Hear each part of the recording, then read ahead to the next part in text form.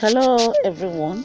May Almighty God bless you and guide you in Jesus' mighty name. Amen. God has given us His Word, the Bible, to remind us who He is, who we are, and what is true. Our topic today is the battle belongs to the Lord. Deuteronomy 20 verse 4 says, "For the Lord your God is the one who goes with you to fight for you against your enemies to give you victory." Many of us have not actually seen a real battlefield. While in the middle of a war, we have not fought alongside soldiers in the many battles this world has faced. In fact, we haven't been alive through every war this country faced, or even before we become a country. Yet we are still in the middle of a war, and yet we daily fight in the battle. The battle we face is for our souls. Jesus died to save us from destruction.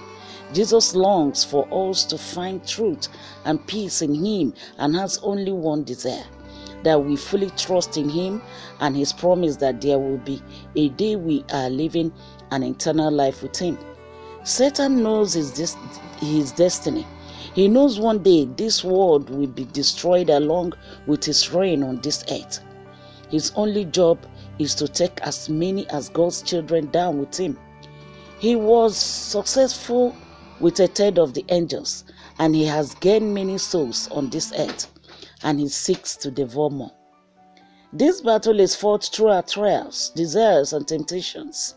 Being born into sin and having the human nature to sin by falling prey to this world over God's glory is the weapon of choice that Satan uses to gain our hearts and minds. We have all been there.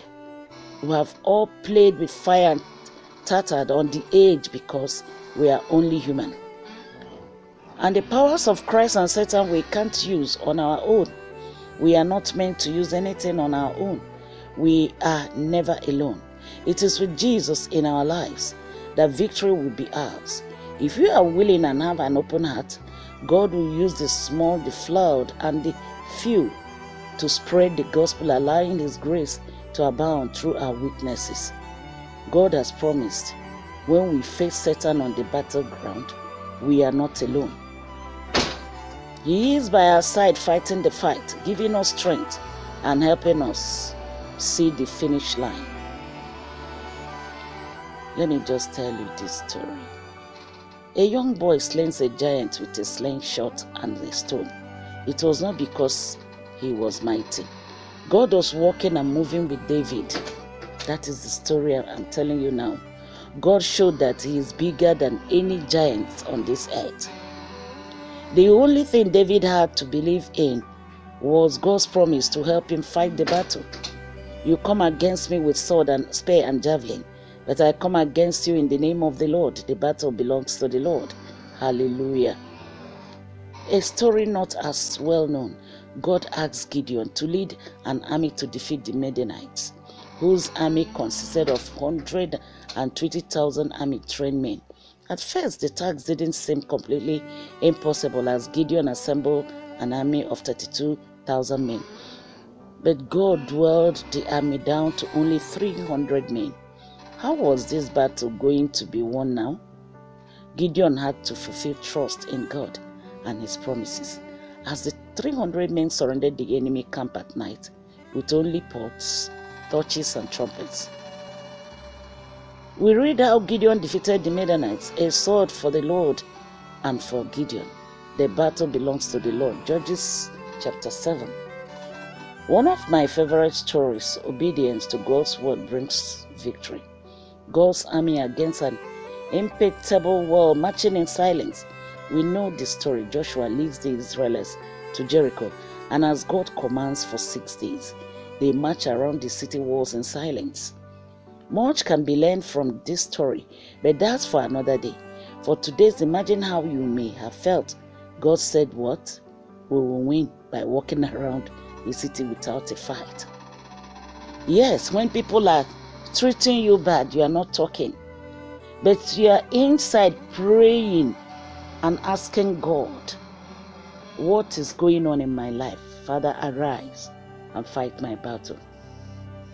This had to be hard for many and require complete trust in God and His promises. Then on the 7th day, they were told to shout and make noise. The Lord has given us this city.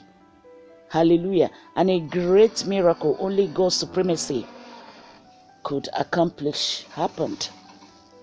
The walls came trembling down. The battle belongs to the Lord. Hallelujah.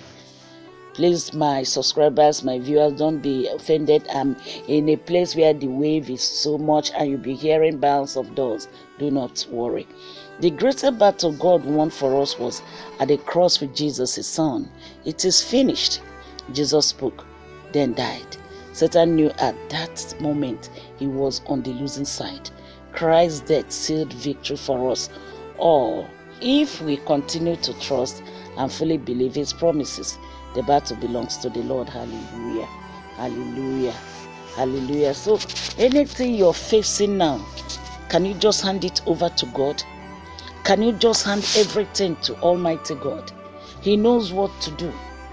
God knows what to do at all times. The battle belongs to the Lord Almighty. He will make a way for you and defeat all your enemies and defeat all those monitoring spirits hovering around you. They have no power. The power belongs to God. Hallelujah. Amen.